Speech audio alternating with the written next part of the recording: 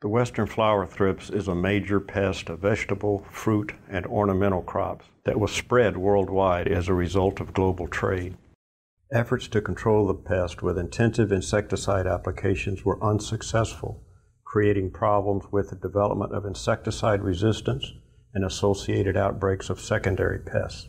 The techniques are an efficient method to accurately quantify populations of the western flower thrips and other flower thrip species in field experiments.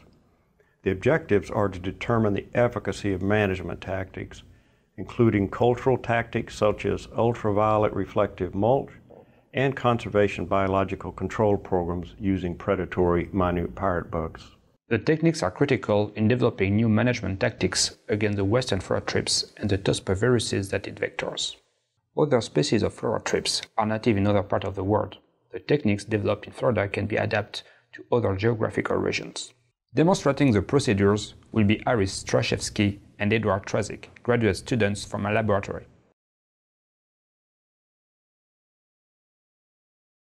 To begin, prepare 50 milliliter sample vials.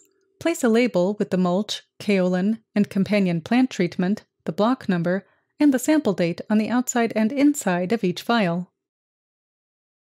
Fill each vial with exactly 30 milliliters of 70% ethanol and place the vials into a tray.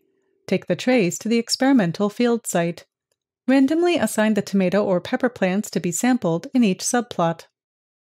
Between mid-morning and mid-afternoon, obtain the samples from the upper half of the plant. Using a sharp-edged razor or scissors, carefully remove the flower from the plant and quickly place the flower into the appropriate pre-labeled vial.